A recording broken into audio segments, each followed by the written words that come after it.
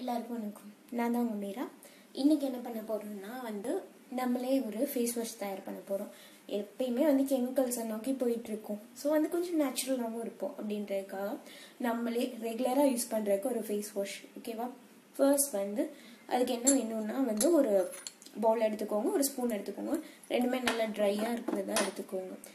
First ingredient நமக்கு என்ன தேவைன்னா முல்தானி மெட்டி ஃபுல்லஸ் எர்த். இது ஒரு மண்ணு தான், சொல்லப்போனால் ராஜஸ்தானில் விளையிற இருக்கிற ஒரு மண். ஸோ இந்த மண் இது ஒன்று எடுத்துக்கோங்க. அண்ட் தென் செகண்ட் ப்ராடக்ட் நமக்கு முக்கியமான ப்ராடக்ட் என்னென்னா நம்ம வீட்டில் டெய்லி இருக்கிறது கிராம் ஃப்ளோர், கடலை மாவு. நம்ம வீட்டில் ரெகுலராகவே டெய்லி இருக்கும். ஸோ நீங்கள் கடலை மாவு எடுத்துக்கணும். அண்ட் தேர்ட் இந்த இன்க்ரீடியன்ட் உங்களுக்கு ஆப்ஷனல், அதாவது யாஸ்டி மதுன்னா வேறு ஒன்றும் இல்லை, அதிமதுரம். இப்போ அவ்வளோவா கிடைக்கிறது கிடையாது. இது ஆப்ஷனலாகவே வச்சுக்கோங்க.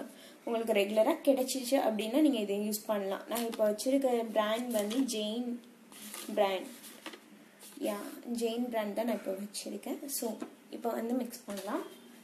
இப்போ நான் சொன்ன எல்லா இதுலேயுமே ஈக்குவல் அமௌண்ட் தான் நம்ம எடுக்க போகிறோம். ஸோ எந்த ஒரு இதுவும் இல்லை, இது இந்த ரேஷியோ அந்த ரேஷியோ எந்த டிஃபிகல்ட்டிஸும் இல்லை. ஸோ ஃபர்ஸ்ட் முல்தானி மெட்டி எடுத்துக்கலாம்.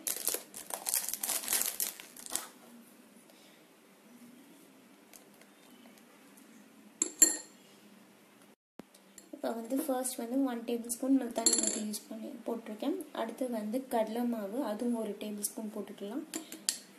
இந்த ஸ்பூன் தான் நான் யூஸ் பண்ணியிருக்கேன். அண்ட் தென் தேர்ட் இது நம்ம ஆப்ஷனலாகவே எடுத்துக்கலாம். ஒருவேளை உங்களுக்கு இந்த ப்ராடக்ட் கிடைக்கல அப்படின்னா நீங்கள் தேவையே இல்லை, அந்த 2 போட்டாலே உங்களுக்கு பெஸ்ட் ரிசல்ட் கிடைக்கும்.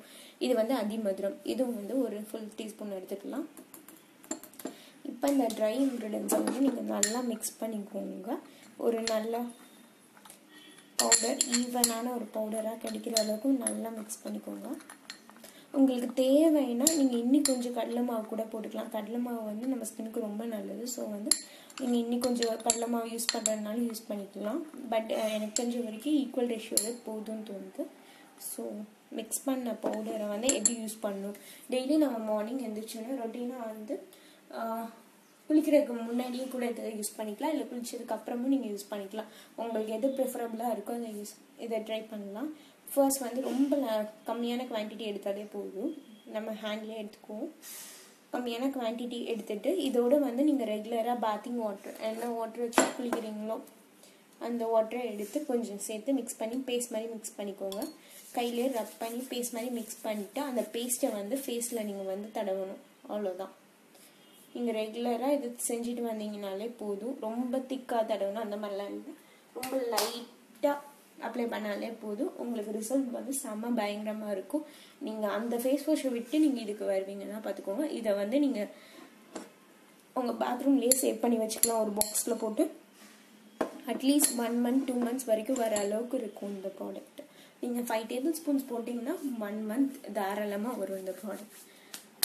ட்ரை பண்ணி பாருங்கள்.